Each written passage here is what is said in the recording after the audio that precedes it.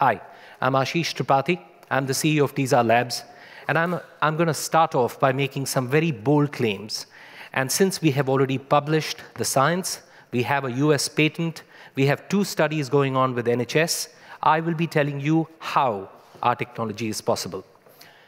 There are 3 global firsts that we claim. This is the first all-cancer blood test. I speak with some knowledge of the topic. There are 200 different types of cancer, 3,000 subtypes of cancer.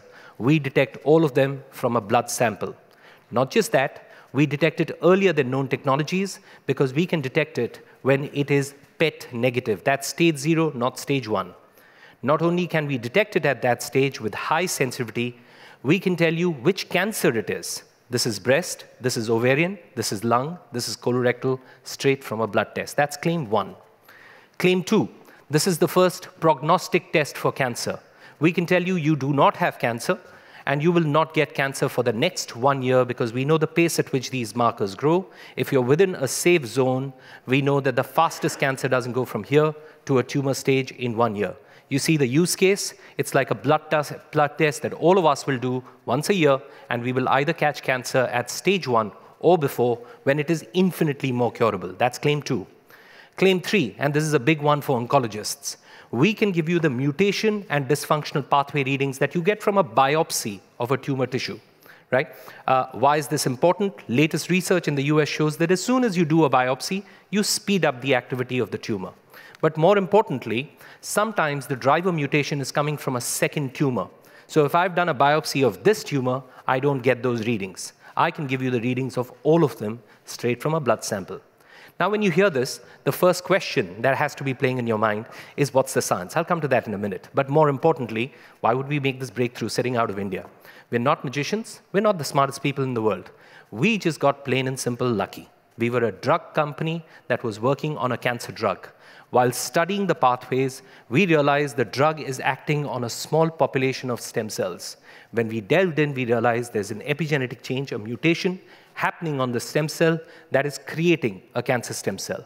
The cancer stem cell creates cancer cells. 1 billion cancer cells form a tumor. Once a tumor forms, it sheds its outer layers, which are called CTCs and ctDNA. Every liquid biopsy company that you're aware of was essentially looking at this: CTCs, ctDNA, cell-free RNA, all resultant markers of the tumor that come after the tumor has formed. We had just stumbled onto a causative marker that shows up in the blood a good 12 to 18 months before the tumor even forms. Now, when we found this is the best part about it, that because it's a natural cell, we get a reading for non-cancer. So we get a basal reading for all of us. We get an elevated reading when something is going wrong in a primary organ. We get a still elevated reading above a threshold level once cancer has formed. Right? Now, why is that important? When you're looking at a CTC-based approach, the absence of CTCs in the blood indicates non-cancer. Absence of evidence is not the same as evidence of absence. We get a reading for non-cancer. Now, when we had found this, we did a 1,000-patient study, which got published in Oxford Academia's Stem Cell Journal just 3.5 months back. Obviously, being a scientific company, we're very proud of our journal articles. Right? It was retweeted by Harvard professors, NHS professors, University of Paris professors, because this is what the results were in summary. Or it was a blinded study. All we got was a blood sample with a code in it. Right? There were 500, with simple design, 500 non-cancer patients, 500 cancer patients. From this, we detected each and every non-cancer patient. Please understand that we get a reading for non-cancer.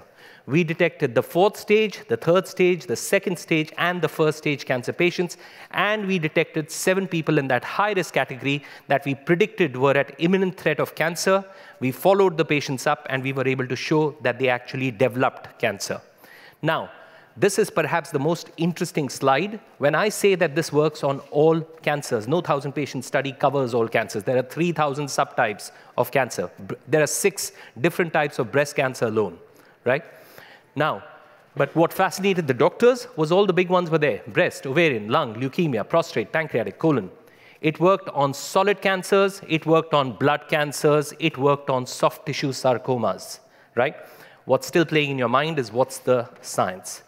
There are two tests. There's an HRC test and an all-organ biopsy test. HRC is a pure screening test, right? When I do this test, we are looking at 10 to 15 markers. When you get a 0 to 2 reading, we just tell you, go home, come back next year, because you have no cancer, but you will not get cancer for the next 1 year. 2 to 6 are inflammatory markers, have been activated in some primary organ. What it says is that something is going wrong in a primary organ, right? At this point, depending on how high you are, we tell you to come back within the next 6 to 9 months. 6 to 10 is when we get worried, because this is when a mutation is happening in a primary organ, and the cancer cells are starting to proliferate, but the physical tumor has not formed, because a physical tumor needs 1 billion cells, right? And if you're 10 plus, we just tell you, go do a PET scan and get a confirmatory test done. The all-organ biopsy is an even more interesting test. From a blood sample, we can tell you what is the primary organ. This is lung, this is breast, right? Or this is colorectal. We can tell you what is the secondary organ. This is lung cancer, which is metastasized into bone. We can tell you the mutations, altered expressions, dysregulated pathways. How? Your body, my body, has 37.5 trillion cells. There are 200 different classes of cells. Your brain cells are very different to your blood cells, very different to your skin cells. 50 billion cells die every day and are being replaced, right? Now, core to the breakthrough, and I'm going to try and explain something very complex as basically as I can, right? Core to this breakthrough was detecting this particular pluripotent stem cell in the blood. The cell itself was not found by us. It was found by an American in an American university. He had found it next to the tumor cells. He had even hypothesized that these cells are growing into the tumor cells, but think about it, that has no diagnostic value. A small cell sitting next to a tumor telling you there's a tumor close by. If you can zoom in and see the cell, zoom out and see the tumor. The tumor itself is so small, you don't see it, right? The breakthrough, what our scientists did, was realizing that we can find it in the blood. But what does this cell do in your body and my body? Let's say I do this, just scratched myself, killed 1,000 cells. These cells, like the 50 billion cells that are dying in my body today, need to be replaced. What's the mechanism? This particular stem cell, and you can actually literally see it under a microscope, it forms a small cap, a big bottom, separates out into 2 cells. What it is doing is it's creating a replica of itself. So it is also an immortal cell. It creates a progenitor. That progenitor is different in different organs. In the brain, it's a neuronal stem cell. In the blood, it's a hematopoietic stem cell. In the ovaries, it's an ovarian stem cell, right? It then starts the process of multiplying. 1 cell becomes 2, 2 becomes 10, 10 becomes 100. Why? Because the body is just giving you a huge order. 50 billion cells need to be produced today. It's multiplying. At the end of which, the terminal differentiation process starts. Just like a baby changes into a toddler, then a teenager, then an adult, this goes through A to B, B to C, C to D. At D, my dermal cell has just been replaced. Okay? It will now get 2 memos. You will die. You will live for 28, 29 days, right? And then it will die. It will go through apoptosis. It is then replaced. It will also get 1 more memo. You will not change into anything else. Right? So this is changing into this is changing into this, but that one will just age. It will not change. The breakthrough that we realized that what a pluripotent stem cell means is that not only can it grow into every tissue and every organ in the body, it can also grow into every tumor in every tissue, in every organ in the body. And the core to it was we realized because of an exposure to carcinogen. I see people having a lot of plastic bottles, water in plastic bottles. There's a lot of microplastics there. Or you get exposed to radiation, right? But effectively, or genetic predisposition, we have a predisposition to certain diseases. But what happens is that this cell gets an epigenetic change which we are able to measure, and it creates what is a cancer stem cell. The cancer stem cell, think of this guy as Jekyll, this guy as Hyde, right? Jekyll was the good guy that would actually stay quiet till demand was created, and then it would asymmetrically divide. Hyde, on the other hand, starts to misbehave. It just starts creating replicas of itself. And each of these replicated cells starts the process that I'm going to tell you. It creates a progenitor, but that is also cancerous. It then multiplies at a furious pace, and once, because this is where mutations are happening, right, it creates a blocked differentiation. What does that mean? A was supposed to change to B, then C, then D. What happens is A grows to B, but at B, it doesn't change into anything else. It just starts to proliferate, right? These are cancer cells. Now, effectively, These cancer cells feed into a tumor. A tumor is nothing but a billion cells of cancer coming together and forming a mothership. Once the mothership forms, it sheds its outer layers, which are called CTCs. And when the CTCs break, ctDNA, cell-free RNA. Every liquid biopsy company was essentially looking at this end of the puzzle. We realized that we had found something that is showing up in the blood that is starting the process 12 to 18 months before the tumor forms. Now, why is this important? This is called a Gompertzian model. It was coined by a British scientist called Benjamin Gompertz, who said cancer goes through 3 phases. Early phase, rapid expansion phase, and then the plateau phase. And he said the tragedy of cancer today is we only understand the disease in the plateau phase from 1 billion to 1 trillion cells. What does that mean? 1 billion cells is a 1 cubic centimeter tumor. It's a small tumor in any cancer. And by the time you reach 1 trillion cells, 4th stage, you're dead, right? The point is 1 billion cells do not grow in a day. We are able to track the disease in this phase. We are able to detect the disease in this phase. Now, just to put it in perspective, we do not back competition for the simple reason that anyone that has suffered with cancer themselves or in the family will know that if you are saving even one life, I think you're doing a great service, right? Because the only real solution is early detection. And the reality is that there is a famous American company that actually published, and I was personally present at ASCO, where they claimed that for 12 cancers, they were getting 18% success at stage 1 in 2020 at ASCO. And if you read the blogs, every oncologist said, we don't need a blood test to confirm cancer at stage 4. We need it at stage 1. At stage 1 with 18% success, it is non-translational. They went back and did a very big NHS study. By the way, we have 2 studies going on with NHS. And the NHS doctors have gone on record. In fact, just last year, NHS has published a paper that no liquid biopsy company is getting more than 20% success at stage 1, more than 30% at stage 1 and stage 2 combined. We get 93% at stage 1, right? But why is that? Another well-known fact, because it's in the public domain, take a look at the paper. They took 80 to 90 ml of blood. You don't do a blood donation when you do a blood test. Why are they taking 80, 90 ml of blood? Because blood is like a soup of DNA, right? All your healthy organs break down. Your lung tissue breaks down. Your liver breaks down, etc.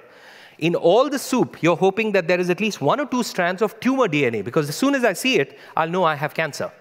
The problem is, at stage 1, it's not there, right? So what do? I can't see the needle in the haystack. Let me increase the size of the haystack. Take 80, 90 ml. And why stop there? My suggestion is take the whole 5.5 liters. Maybe you'll get accuracy this way, right? But my father, who's the scientist behind this, used to say that you try and find shortcuts when you haven't found the solution. The reality is they were looking at a resultant marker, CTCs, ctDNA, which comes after the tumor has formed. We realized that if you look at a causative marker, you see it very clearly even before the tumor has formed. Now, that's my contact details. We have our clinical studies are getting finished in April, May. These are 2 NHS studies that are going on. We are in talks with NIH. We are also talking to Abu Dhabi and a couple of other hospitals. If I can just, because I have a little bit of time, if I can just leave 2 specific thoughts for you. Cancer is a geometrically growing disease. 1 cell becomes 2, 2 becomes 4, 4 becomes 16, 16 becomes 256. What we call early detection is a 1 cubic centimeter tumor. Why? Because the way you confirm cancer is you do a PET scan. 1 cubic centimeter has 1 billion cells of cancer. The sad fact is that even at that stage, you do not detect cancer. Why? Because a PET scan is equal to radioactive glucose. I inject it into myself. Because the tumor is growing so fast, it wants the sugar. And because it's radioactive, when I image, it shows up, right? But it is equal to 70,000 X-rays. It will cause cancer. So no doctor is telling you to do a PET scan every year. So you get sent for a PET scan when you have a symptom. And the symptoms come much later. Which is why even today, even in the West, even in US, UK, Europe, right, 50% of the cancers are detected at stage 3, stage 4. I remind you of the first slide that I put out, right? This is actually a weak disease, so long as you catch it early. You catch it late, it's a death sentence. What keeps us awake what makes us wake up is we believe that all 8 billion of us, if we do this test once a year, we will turn cancer into an early stage disease. But what is incumbent on us is that we need to make it cheaper, and we need to actually increase the automation so that we can service more people. And of course, the clinical trials, which is what we are focusing on. Thank you. That's our story.